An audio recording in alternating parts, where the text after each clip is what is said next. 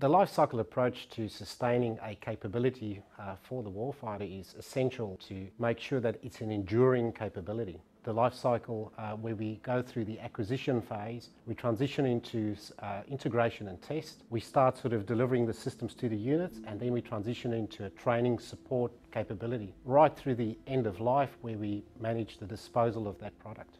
NIOA has a world-class engineering team supporting the product through integration and test, but also the safety certification and tech certification aspects of weapons to ensure the system is safe and supported through its life of type. The after-sales support is as essential as the delivery. Heavy grade repair, medium grade repair, technical inspections, verifying those weapon systems, life cycle approaches are followed. It strikes a balance between the systems engineering world and also innovation. Without a doubt, NIOA is ready and geared to provide a modernised defence capability now.